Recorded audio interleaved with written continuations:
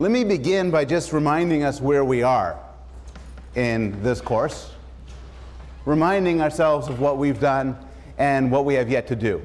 We started by talking about the brain, the physical basis of thought, and then we moved to some general introductions to some foundational ideas in the study of psychology, Freud and Skinner. We spent a bit of time on more cognitive stuff, development, language, vision, memory. Then we took a little break and Nadine told us about love. Then we dealt with the emotions, rationality, and evolution. And a lot of that, what we learned, particularly regarding the evolution of the mind, provided supporting material for what follows. We learned about cognitive neuroscience using the study of face recognition as an important case study. Human differences, behavioral genetics, nature and nurture, sex and food. My lecture was on sex. Dr. Brownell came and spoke to us about food. Today, morality. Next week, social thought and social behavior. Mysteries, basically a series of topics that don't fit anywhere in the course and really make psychologists scratch their heads. These topics are sleep, laughter, and religion. Mental illness, 2 lectures on madness, what can go wrong in your minds, and a last lecture on happiness. And then you're just done. You know a lot of psychology and a lot of stuff, and you're well prepared for your ultimate major in psychology, ultimately graduate training at a good school. How many people here are either psych majors or expect to become psych majors? Cognitive science. So you could raise your hand too. Okay, good. It's nowhere near enough. And so I'll ask the question again. Once you deal with happiness and then mysteries, you're really not going to want to, what is there? Chemistry, anthropology, pre-med? Give me a break. Okay. We're going to deal with 3 facets of morality. We're going to talk about moral feelings, moral judgments, and then moral action, with particular focus on why good people do bad things, which will lead us to review and discuss the Milgram study, which was presented in the movie on Monday. Now, moral feelings is what we'll start off with. And we've already discussed this in a different context. The question is, how could moral feelings evolve? So moral feelings we could view as feelings of condemnation, shame, emotions like that, shame, condemnation, pride, righteous anger, but also simple affection, caring for other people, wanting to do well by them, being upset if an injustice is to be done by them. And you might think that the existence of these feelings is a mystery from an evolutionary point of view. If evolution is survival of the fittest, nature red in tooth and claw, how could animals evolve moral feelings? But in fact, we know the answer to this, and there are 2 answers to this. One answer is kin selection. So evolution works at a level of the genes, and because of that, it could give rise to animals that are themselves altruistic. And they're altruistic because they act to preserve other animals that share the same genes. And so I'm not going to spend any time on this because we've discussed in detail, but we know from previous lectures that people will be generous to others, and there's an evolutionary explanation for your generosity towards kin. It can be mathematically worked out. You're caring, your moral feelings towards other creatures to the extent of the proportion of genes that you share with them. The most altruistic behavior of all, giving your life to help another, can be explained in cold-blooded evolutionary terms. Animals that are altruistic, even to the point of dying to help another, those genes will, under some circumstances, be preserved over the genes of people who are less caring. And that is one force towards kindness. A second force towards kindness is cooperation. Even if animals are unrelated, they are nice to one another. Animals will give warning cries. They will groom at one another. They will exchange food. And the reason for this is that animals have evolved, our minds have evolved, to enter into sort of cooperative situations with other people and to surmount prisoners' dilemmas, to surmount deception and cheating. This gives rise to some emotions, including emotions that could be viewed as moral emotions, like guilt and anger. And again, grounds altruistic behavior in an evolutionary perspective. This is all by means of review. But the question you can now ask is, fine, that's why moral feelings might evolve. But what do we know as psychologists about the emergence and nature of moral feelings in individuals? What's the psychology of moral feeling? And this is an issue I'm going to talk about now, but I'm going to return to next week when we deal with issues such as liking and disliking, racial prejudice, and other things. But I want to deal now with a couple of interesting case studies about moral feelings from a psychological point of view. The first one I want to deal with is empathy. And empathy has different definitions, but we can simply view it as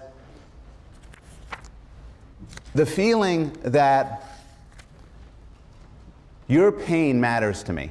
If you are hurt, that is in some sense painful for me.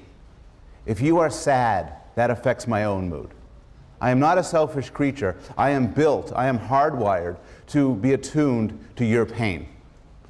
This is an old observation. Adam Smith, who is often falsely viewed as a proponent of selfishness and hard-headedness, was quite explicit about the pull this has.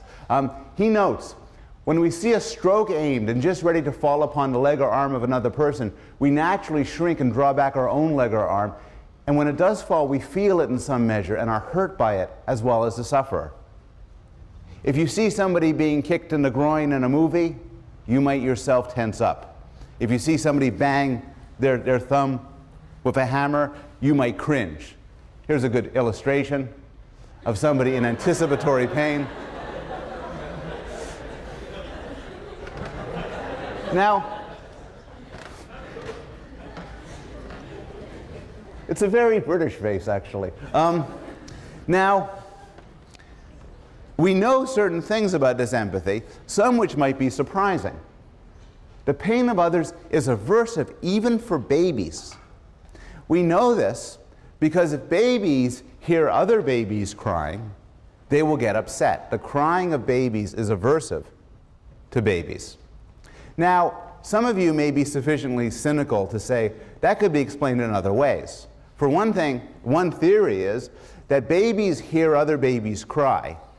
Because babies are so stupid, they think they themselves are crying. If they're crying, they must be in some sort of pain, so they cry some more. But clever psychologists have ruled this out. What they did was a study where they exposed babies to tape-recorded sounds of other babies crying and tape-recorded sounds of themselves crying. Babies cry more to the pain of other babies than they do to their own pain, suggesting that their response is to some extent a response to the otherness of the characters. We know pain of others is aversive for chimpanzees. And we know this in certain ways, but we know this in particular from a series of studies that would be unethical if they were to be done today. In these studies, they put a chimpanzee in a room, and there's a lever. And when a chimpanzee slaps the lever, it gets some food. Trivial, smart animal, piece of cake. But the room has a window leading to another room. And in the other room, another chimpanzee is placed. This second chimpanzee is not a relative of the first chimpanzee, and they've never seen each other before. Now when the first chimpanzee hits the lever, the second chimpanzee gets a painful electric shock, putting the first chimpanzee in a horrible dilemma. In order to feed himself, he has to torture another animal. Chimpanzees do not starve themselves to death. It's very unlikely any of you would either. but they go a long time without food, suggesting they do not want to cause this other chimpanzee pain. It only works within species. So in another experiment, they put a rabbit in the other room, and the chimpanzee would slap the lever repeatedly to make the rabbit scream in pain and jump. Now, we've known for a long time that empathetic feeling is not logically linked to morality. This is a point made by Aristotle. I could see you writhing in pain. That could cause me pain. But it doesn't mean I'm going to be nice to you. I could run away from you. I could turn my head. Or I could blame you for causing me this misery. But it does happen that that this sort of empathy does lead to moral concern and action. If we do an experiment and we induce you to feel empathetic to somebody, we get you to feel what they're feeling, you're more likely to be nice to them. And people differ in the extent to which they feel empathy. People differ to the extent it will hurt them to watch me slam my thumb with a hammer. If you are high empathy, you're more likely to be a nice person than if you're low empathy, suggesting there's some connection between empathetic feeling and liking. Now, empathetic feeling, like any other human capacity, differs across people. Some of us have a lot of it, some of us don't have much of it. There's some reason to believe that in a population known as psychopaths, a population we'll return to later on when we discuss mental illness, this sort of instinctive empathy is broken. And the pain of others just doesn't bother them very much. I have some illustrative quotes here. In Damon's book, a wonderful book on psychopathy, he talks about a 13-year-old mugger who specialized in mugging blind people. And when asked about the pain he caused his victims, he responded, "What do I care? I'm not her." Which is logically correct, but in a sense inhuman. The fact that it's another person should make you care. The serial killer Gary Gilmore basically said the pain of others gratified him and caused him no unhappiness at all. "I was always capable of murder. I can become totally devoid of feelings of others, unemotional. I know I'm doing something grossly," and here there's a very bad word, "wrong. I can still go ahead and do it." And Ted Bundy, when interviewed, at one point said he was astonished that people made such a fuss about all of his murders. Because he said, I mean, there are so many people. And if any of you here are nodding in agreement at these sentiments, that's not such a good sign. These are particularly callous and cold-blooded statements, suggesting that this instinctive empathy, this aspect of moral thought, is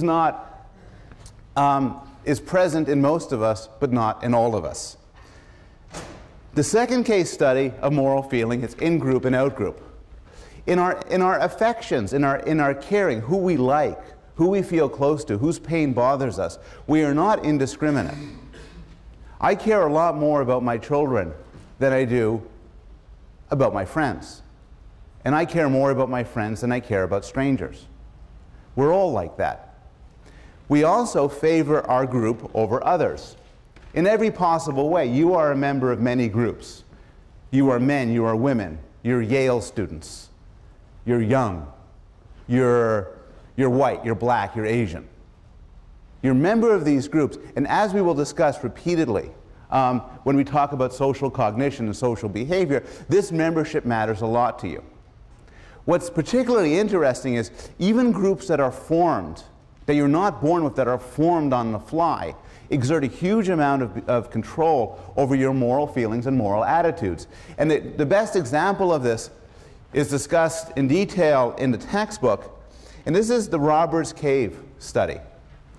And this Robbers Cave study serves as a nice illustration of morality in everyday life.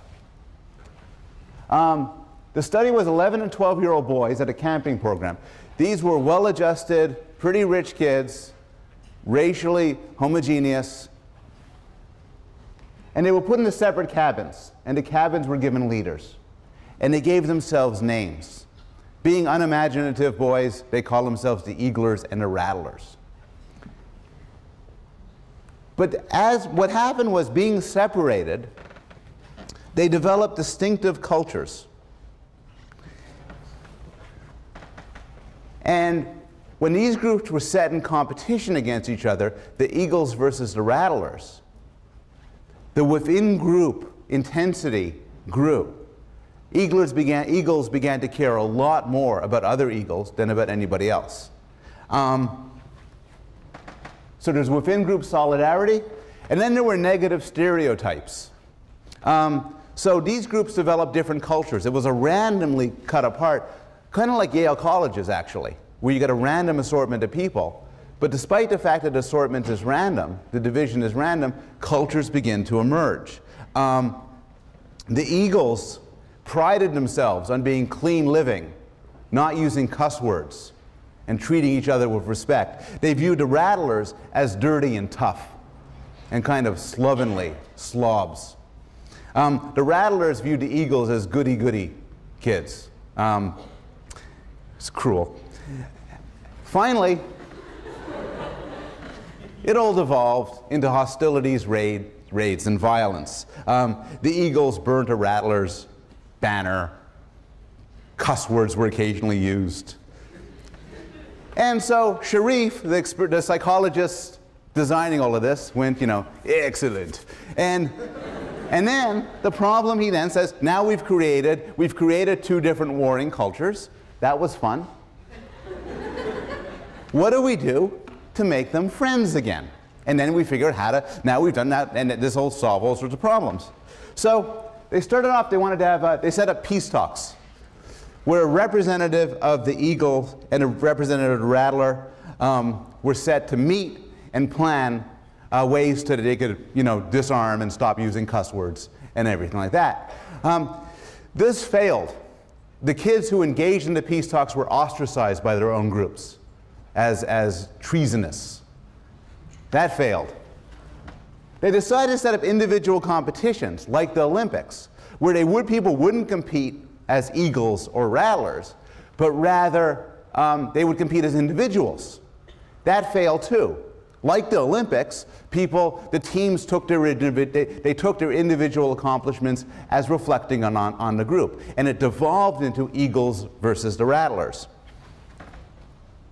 They shared meals, which turned into food fights and more cuss words. They shared movies, more fights, more cuss words. They shared fun with firecrackers, which was a disastrous thing, which nearly brought the experiment to an end. They brought in a religious figure to give them sermons on brotherly love. The sermons were entirely unsuccessful. What's interesting is they took them to heart. These were good kids. They were respectful of religious authority. But the lessons they took from them is, I should learn to love my neighbor. If I'm a rattler, I should learn to love my fellow rattler and appreciate him as a fellow rattler, as a person. I love him. It's love. Not like those scummy eagles. They all failed.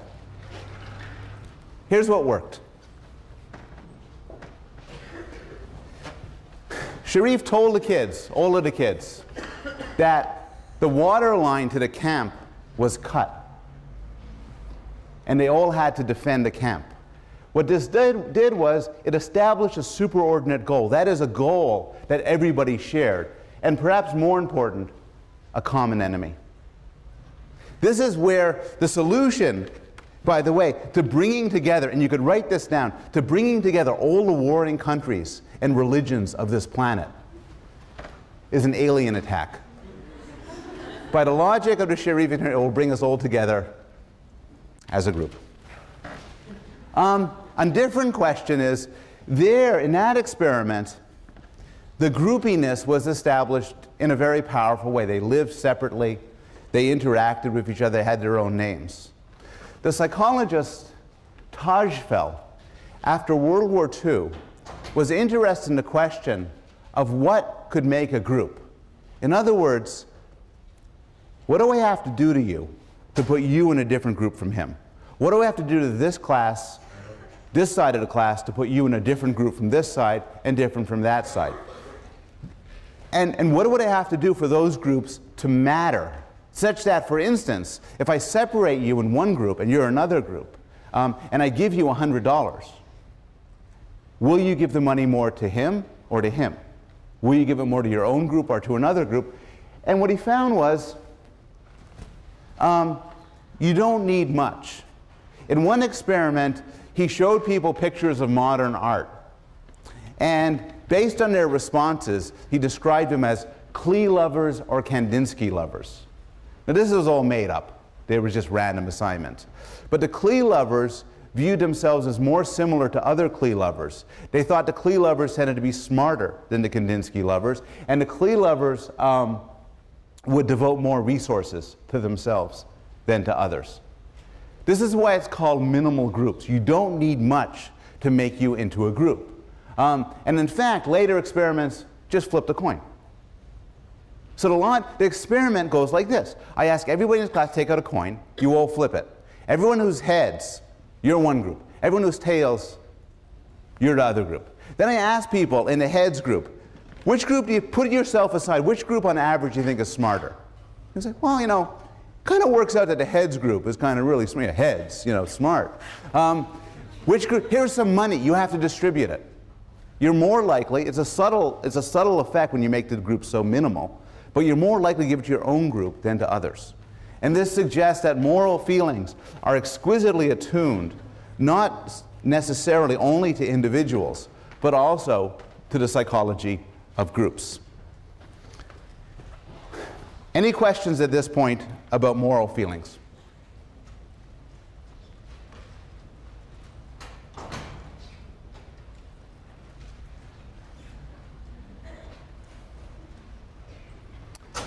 Yes? How is whether you how you form into groups, how is that morality? It's morality. It bears on morality because it bears on, so the question is, how does group membership, how does that relate to the topic of morality? And the answer is, the moral feelings we're talking about are feelings like empathy and caring. For me to have a moral feeling towards you means you matter to me. If you were to be harmed, I would view it as wrong. And the group experiments suggest that the extent to which these moral feelings operate are partially determined by the groups to which we belong to. If I'm American and you're from another country, I will view myself, this is a very kind of obvious finding, my obligations to you will be seen as less than if you were another American. If I'm a Klee lover and you're a Kandinsky lover, I don't think you quite deserve as much as me.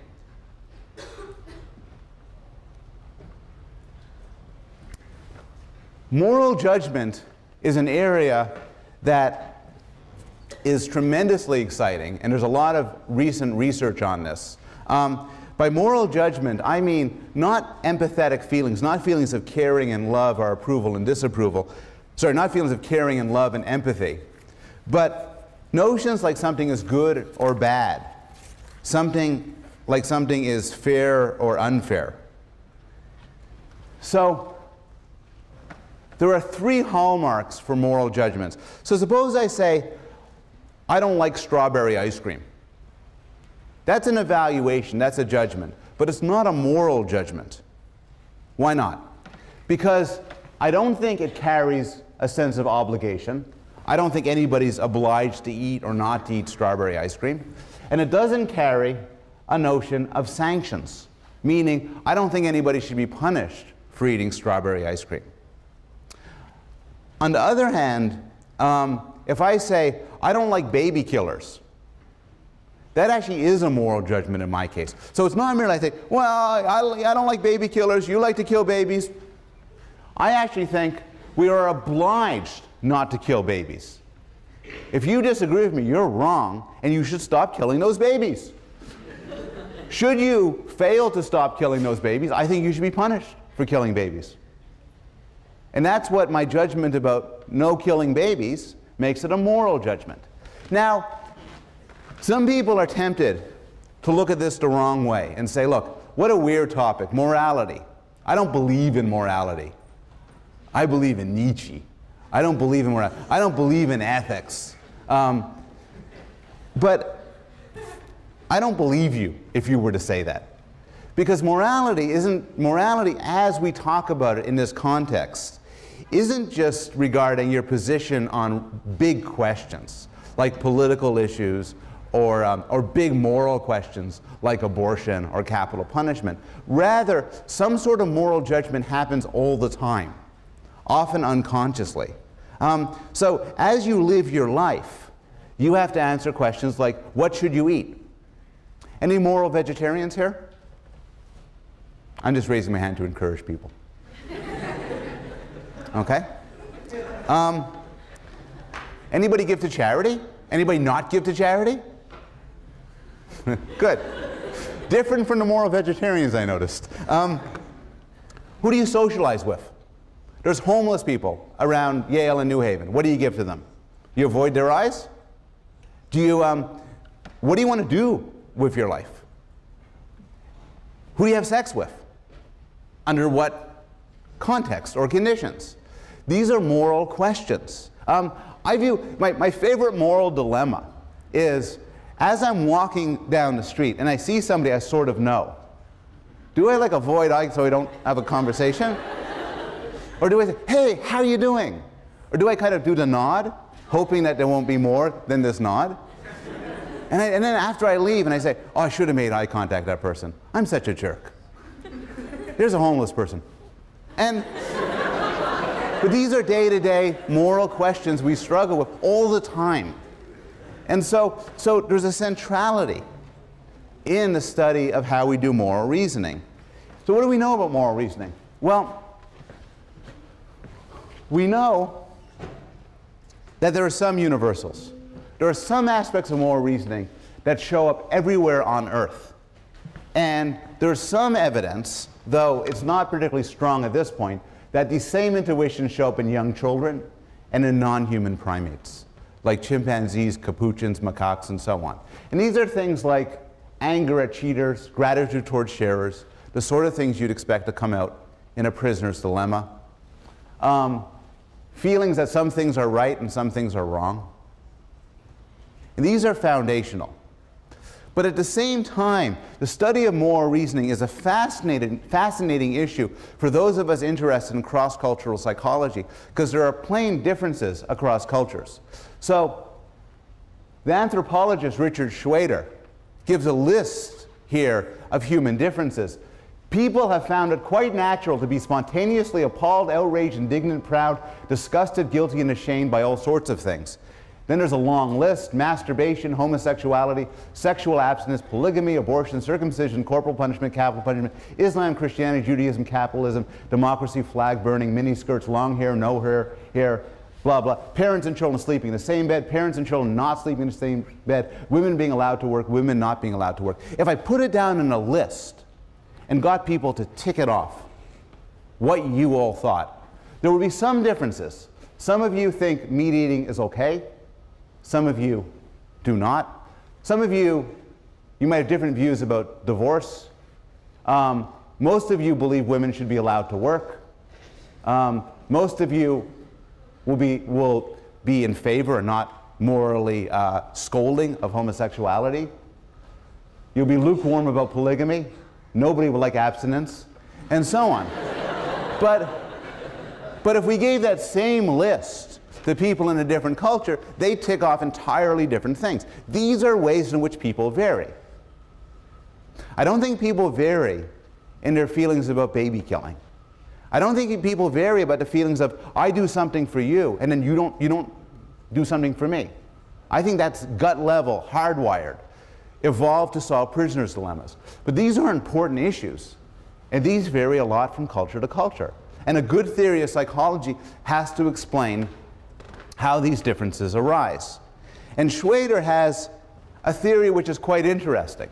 Schwader argues that there are three styles of thought, three different frameworks of moral thought, three different ethics. There's an ethics of autonomy.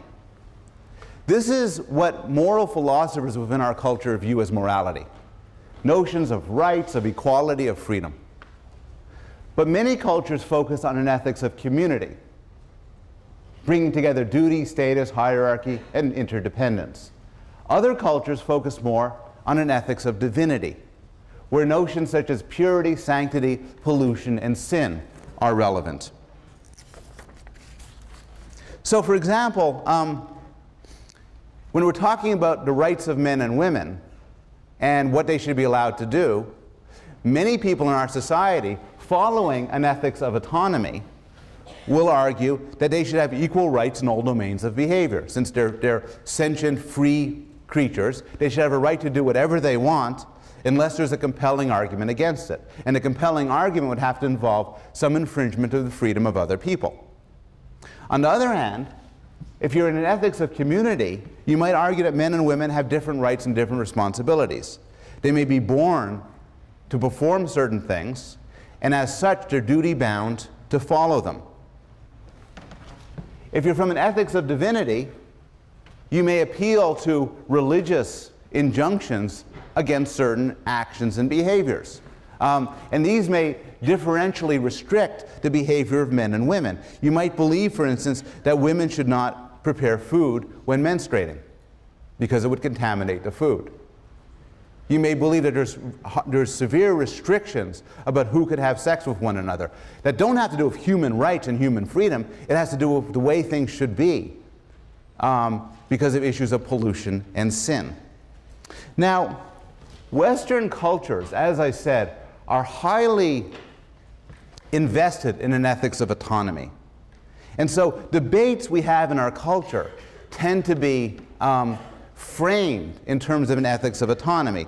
If we have a debate about abortion in this class, some people might say, look, the fetus is a sentient being, and as such, it has a right to survive and shouldn't be killed by its mother.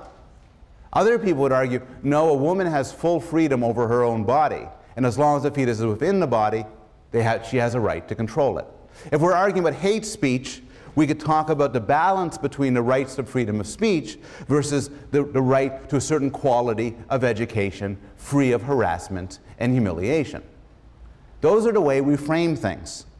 But one of the more interesting discoveries in this field is that although people think that they're governed by the ethics of autonomy, even people within our culture, even highly educated people within our culture, even people like you, show moral judgments that are not quite as simple. So this is the work of Jonathan Haidt at University of Virginia. And Haidt finds if you ask people, they believe in our culture that they hold to an ethics of autonomy. If it doesn't harm anyone, it's okay. So if I was to ask you your attitudes about sex, most of you, not all of you, you come from different cultures, you have different attitudes, but most of you would say sex between consenting adults is okay as long as nobody gets hurt. As long as nobody gets hurt, people's rights are respected. So gay marriage, for instance, or gay sex would be okay with you because it is nobody is harmed and these are consenting adults.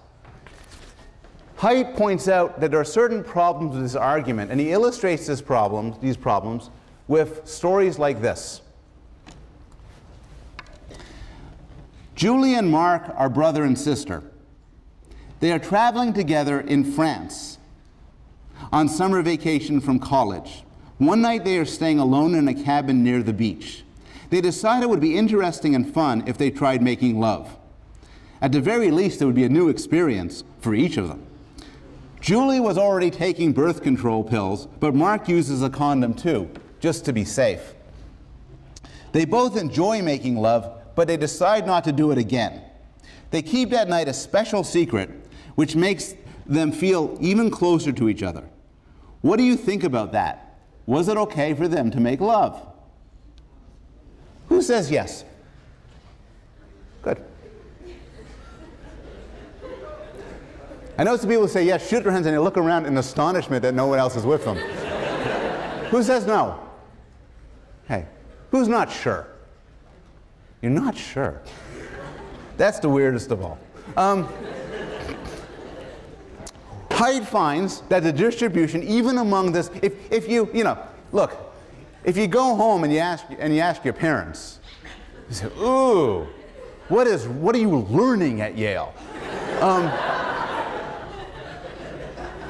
This is a very unusual culture in where some people will say it's okay.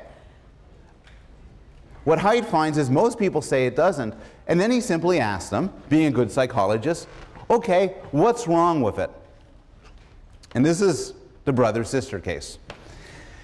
And the responses are interesting. Because people view themselves as committed to an ethics of autonomy, they can't just say it's disgusting. So they exhibit what Haidt describes as moral dumbfounding, meaning that they struggle to find an explanation. They say, it's terrible because they'll have a kid, and the kid will grow up freaky. And then the experimenter, it's an interview situation, says, well, no, remember, they're both using a lot of birth control. Maybe she's underage. No, not underage. And finally, it's just wrong. Similarly, another one of his scenarios,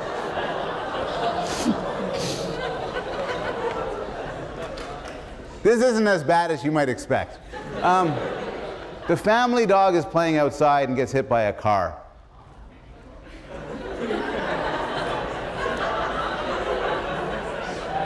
They bring it in, and they say, oh, Fido's dead, Fido's dead. But what's for dinner? So they cook it and eat it. Who says it's okay? Good. Who says it's not okay? Okay. Then they notice that their toilet is kind of dirty.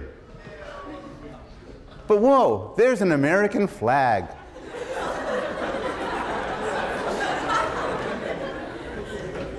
They then use the toilet to clean the flag. Who says that's okay? Anybody think it's not okay? And just keep in mind, we're getting sort of even responses here. On all of these, the majority of people who are not college students in elite universities say, oh, that's so wrong. Finally, there's this one, and this one really is as bad as one might expect. The guy's lonely, so he purchases a frozen chicken from the supermarket, brings it home, and has relations with it. Then he cooks it and eats it. Look, this is a scientific paper in Psych Review. Okay? Who says that's okay? Good. And I notice there's consistency among people. The people who think it's okay have every right to say that they believe, if they really sincerely believe it's okay, they are committed to an ethics of autonomy. Those of you who think it's not okay, none of these, should ask yourself why. And should then scrutinize your reasons. People are very smart, and they could easily present reasons why. They can say, oh, disease. But these reasons tend not to be sincere. If you take away the considerations, the reaction stays. And these are then interesting case studies of how our moral judgment is governed by factors that we might not be conscious of. Our moral intuitions can surprise us.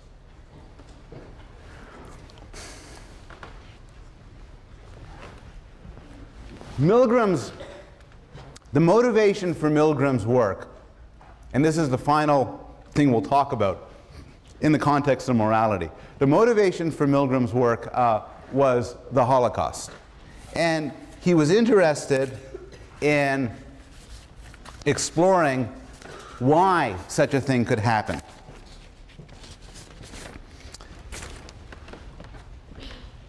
I should note, by the way, you know from the movie that Milgram was a Yale professor.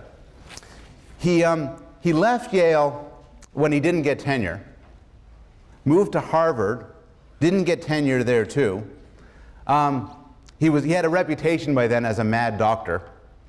He ended up at City University of New York, became a full professor at age 33, died in his early 50s. Did not lead a good life, but had extraordinary discoveries.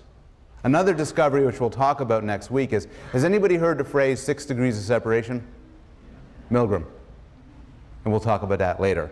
Milgram had a powerful imagination. Okay, so we know this. This is all review. There's the guy. How many of you laughed when you saw the movie? Interesting question, why? And we'll talk about that in a little while. Shocks, slight shock to XXX. This is just repeating what you've seen. The learner protests as he's being shocked more and more, but the experimenter continues to request obedience. For those of you who haven't seen the movie, again, the setup is someone is a subject. They don't know, they think that they're teaching somebody in a memory game, but actually the person who is being shocked is a Confederate who is trained to react in certain ways as he's being increasingly shocked. And the finding is that the majority of people will deliver fatal shocks to this person who they had never met based on the instructions of another person. Now, there's some immediate bad explanations for this. One explanation is these are really strange people. These are a normal group of psychopaths. But we know that's not true. It's been replicated with many subjects. There's no reason to believe that the subjects in Milgram's original study were in any way unusual. It's also a misreading to say that people are in general sadistic. You remember from the movie, nobody got pleasure from giving the shocks. They felt acutely uncomfortable, embarrassed, conflicted, under a huge amount of stress. They weren't liking doing this. There were follow-up studies. This is the original study. If you take it away from Yale, some of the authority goes away, and similarly, the extent to which there are fatal shocks goes down. If the teacher is with the learner, next to him, it goes down. If you have to put the guy's hand on it, you're less likely to kill him. If the experimenter gives you instructions by phone, you're less likely to do it. If an ordinary man, not the guy in a white lab coat, but an ordinary guy says, hey, keep shocking him, that's okay, you're less likely to do it. And if there's a rebellion, if somebody else rebels and says, I won't do it, you're much more likely not to do it yourself. There are some, oh, sorry. Yeah, and if you could get to choose your own shock level, you could keep, then very, very few people go all the way. So these are an important list of factors as to the factors that can make somebody less likely to bring it up to the killing level. And as a result, we can look at those factors and think about what is the perfect situation for making somebody do something like this, and the perfect situation not to. Some more serious critiques of Milgram. Milgram's experiment is why we have human subjects committees. This is a terribly stressful experiment to do to people. And as I say now, but a lot of studies I describe in this class, it would not today be done. People did say they were happy to have participated, and only 2% said that they were sorry. But still serious damage could have been done, and perhaps was done. These people left the lab having learnt about themselves that they'll kill another person if someone tells them to. And as psychologists, I don't think we have any right to do that to people. I think people can learn these things about themselves. We have no right to put you in a circumstance where you believe you killed somebody and then tell you it was just pretend. We just made you kill somebody. And that's a serious ethical criticism. Historians and sociologists have brought things back to the questions that, that Milgram was interested in, and argued, and this is controversial, the extent to which obedience really is a good model for acts of genocide. So just to take one example among many, Goldhagen argued that the participants in Nazi Germany and in the Holocaust were actually not people who were obediently following orders, but rather were enthusiastic people who volunteered to do it. Still, Milgram's work is interesting for many reasons, in large part because he provides an illustration of the perfect situation for getting somebody to do a terrible thing.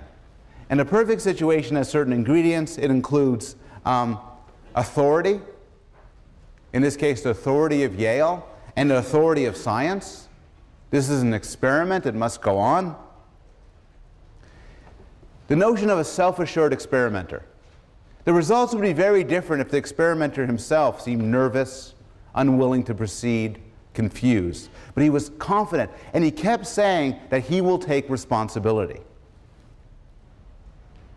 There was distance between a learner and an experimenter. Recall, you get less of an effect if you have to touch the guy. But distance makes it easier for you to kill him.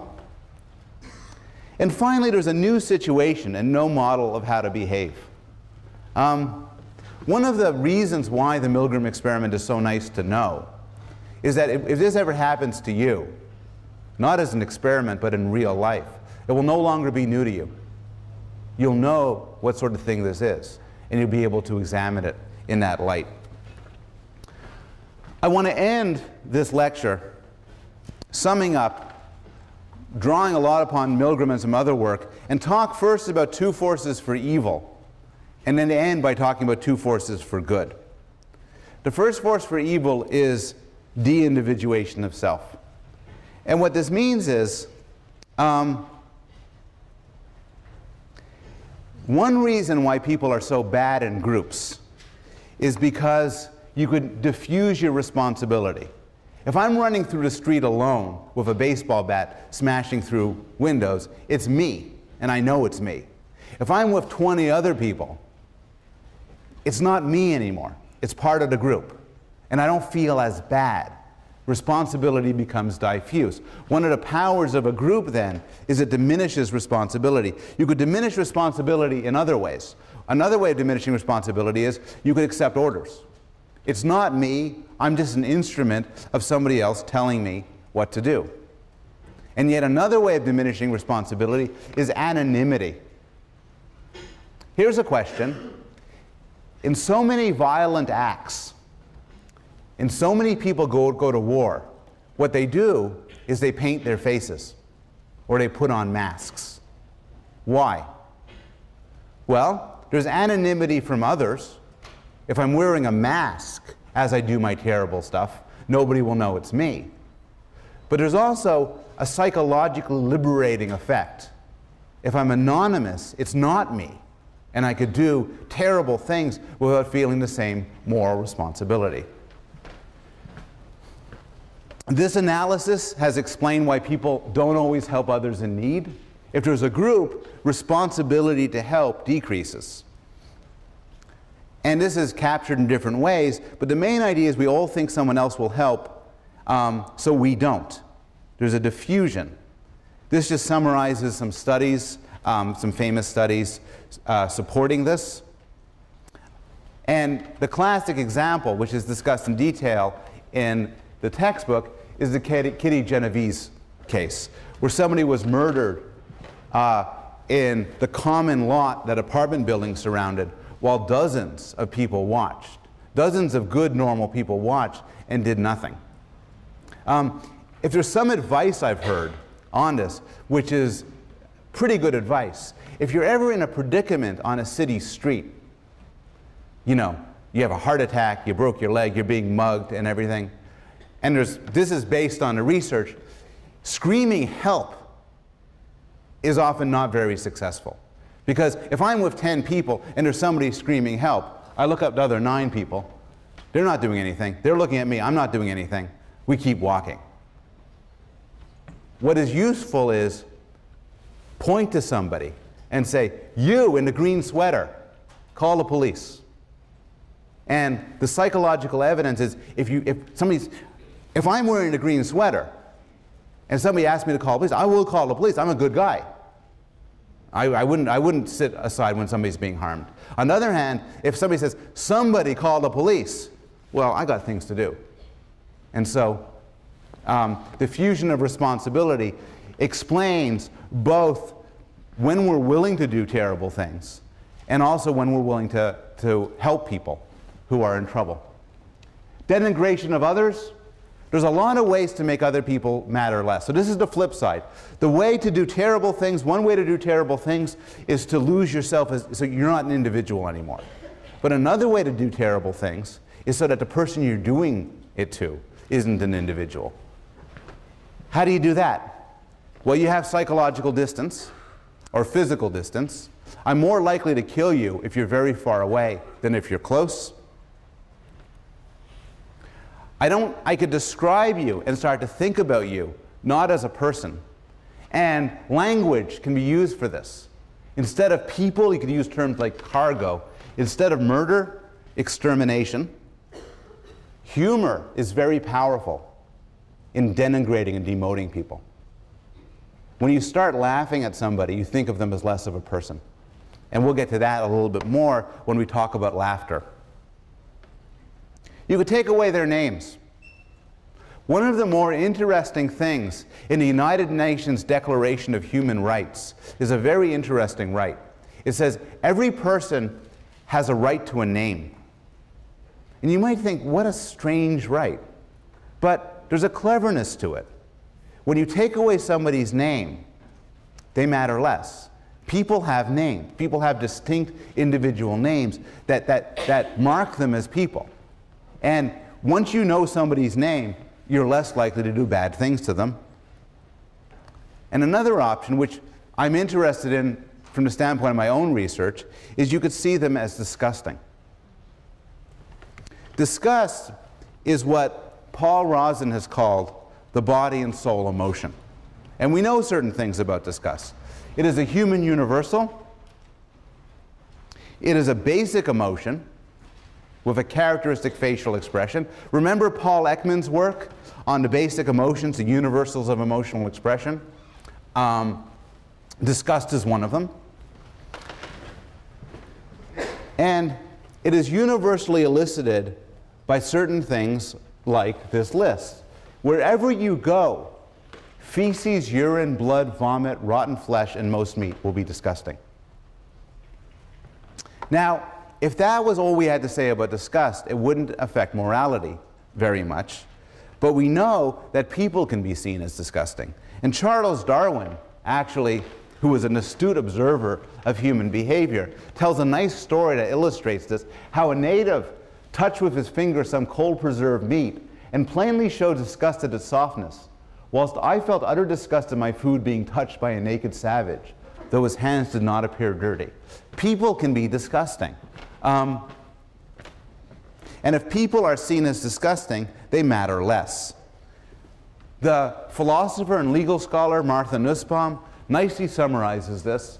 Thus, throughout history, certain disgust properties have repeatedly and monotonously been associated with Jews, women, homosexuals, untouchables, lower-class people. All of those are imagined as tainted by the dirt of the body. I won't read this, but this is a typical bit of Nazi propaganda. Any genocidal movement that has left behind a written record has been shown to use the mechanism of disgust to dehumanize people and make them easier to kill. I'll skip that.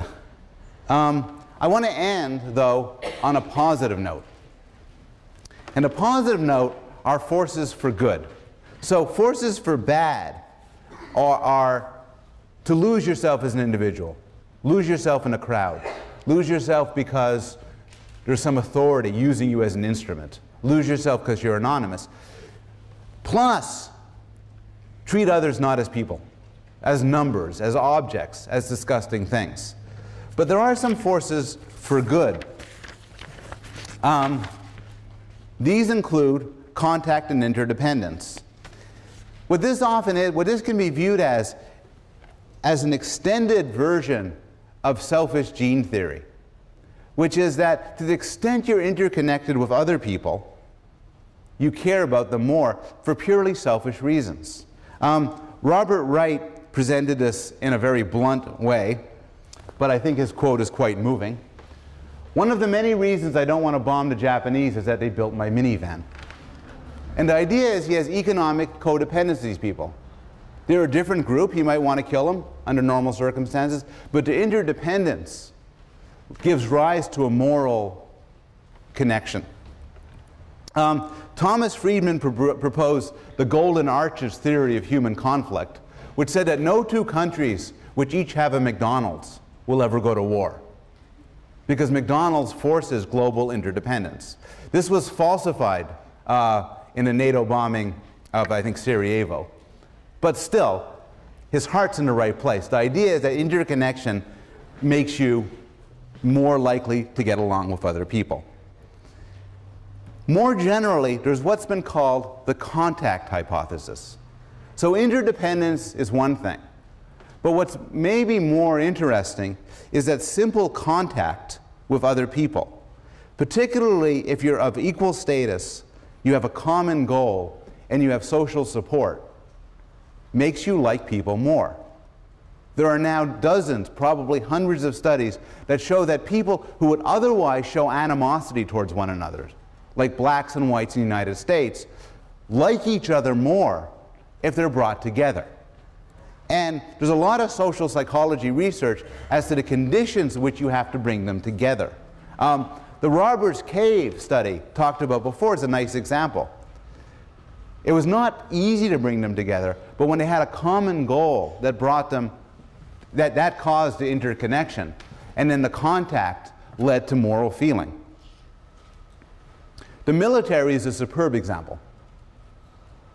The military in the United States was a situation which brought together people who wouldn't otherwise have any contact, and they liked each other. There's been study after study showing that people in the military who were otherwise, for instance, racist, after working with people of different races, liked them more, because you had all of the right ingredients. They worked together for a common goal. The military supported bringing these people together, and they were brought together on an equal and fair footing. There's, of course, a lot of debate about universities, like Yale, to the extent in which they promote interdependence. They promote positive contact between groups. And you could think of yourself as an exercise. If these are the conditions for contact, to what extent are they met in a university setting? Between, say, blacks and whites, people from the American South versus people from the American North, people from other countries versus people from the United States. And I know there's debate on campus about the extent to which there's segregation within the Yale community. And you could ask yourself about the extent of that segregation and how that reflects what role that should play with regard to the contact hypothesis. Finally, and this is the last thing I'll say, if you take another person's perspective, you'll care more about them. This is the final force for good from a moral perspective. JFK, when making the plea for equal rights, didn't produce an abstract philosophical argument, but rather tried to invite his listeners, who were white, to engage in perspective taking. If an American, because his skin is dark, cannot eat lunch in a restaurant open to the public, and so on, so on, so on, then who among us would be content to have the color of his skin change and stand in his place? Who among us would be content with the counsels of patience and delay? Again, Nussbaum goes on and talks about how in Greek dramas invited people to take the perspectives of those who they would never imaginably be or even be in contact with, and argued that this led to an empathetic expansion.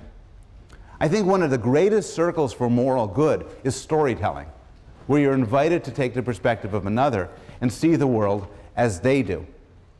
Finally,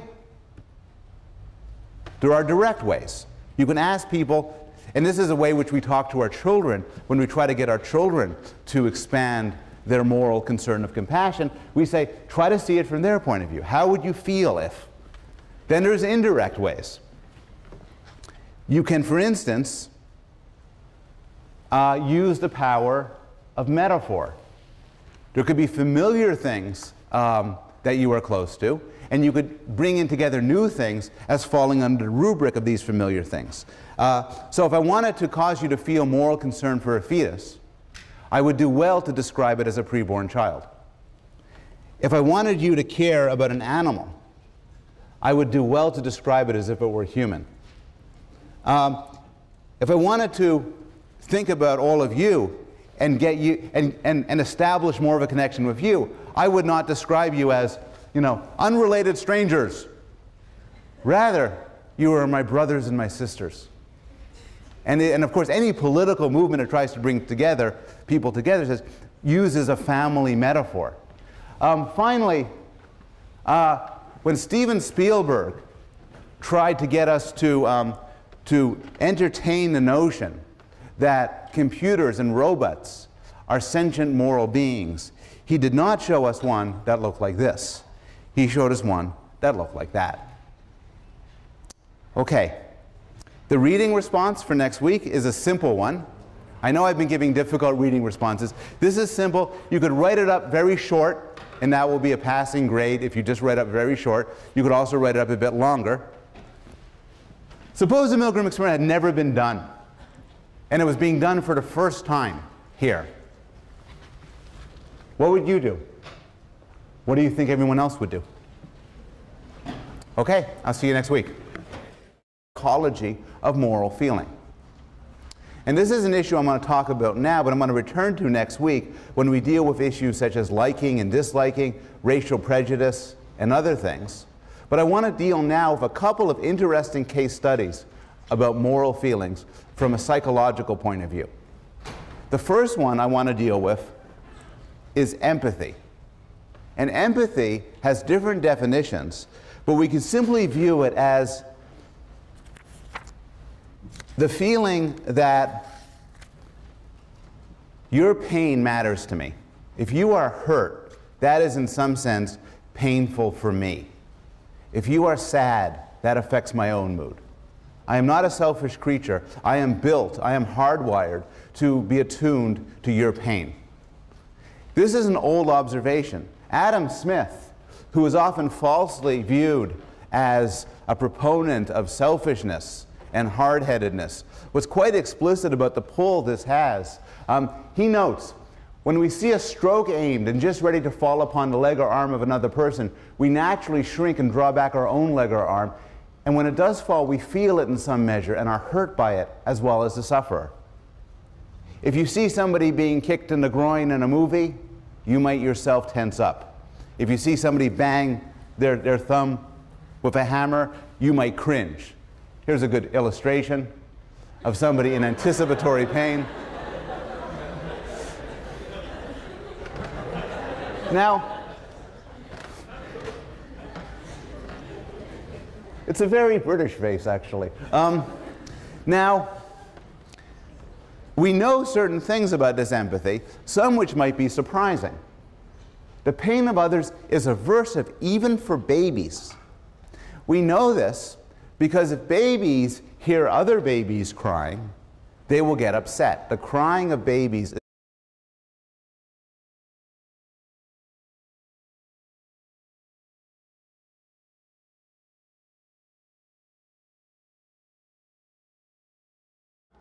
Let me begin by just reminding us where we are in this course, reminding ourselves of what we've done and what we have yet to do.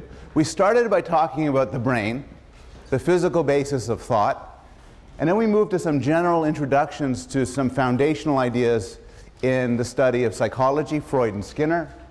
We spent a bit of time on more cognitive stuff, development, language, vision, memory.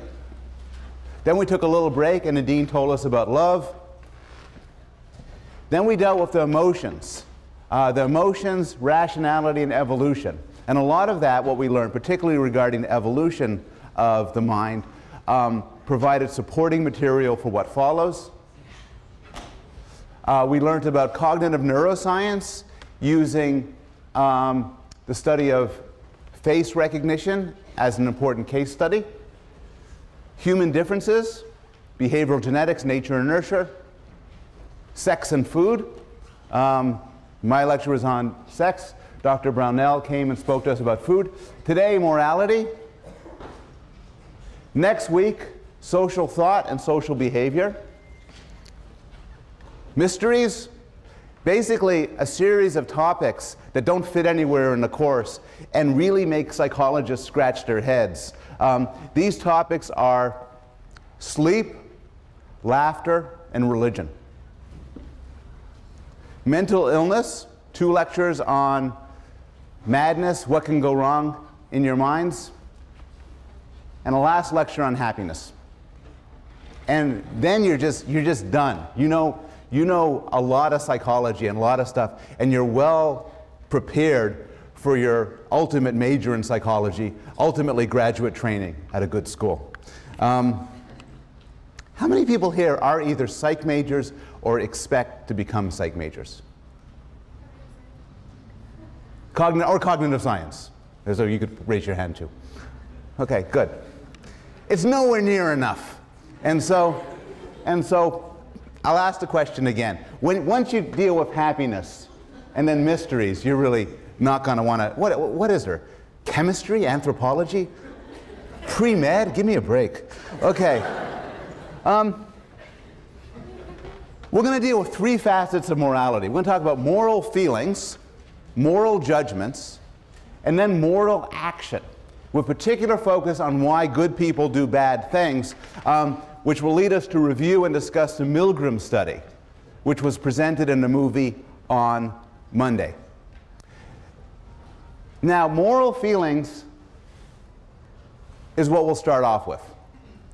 And we've already discussed this in a different context. The question is, how could moral feelings evolve? So moral feelings we could view as feelings of condemnation, shame, emotions like that, shame, condemnation, pride, righteous anger, but also simple affection, caring for other people, wanting to do well by them, being upset if an injustice is to be done by them. And you might think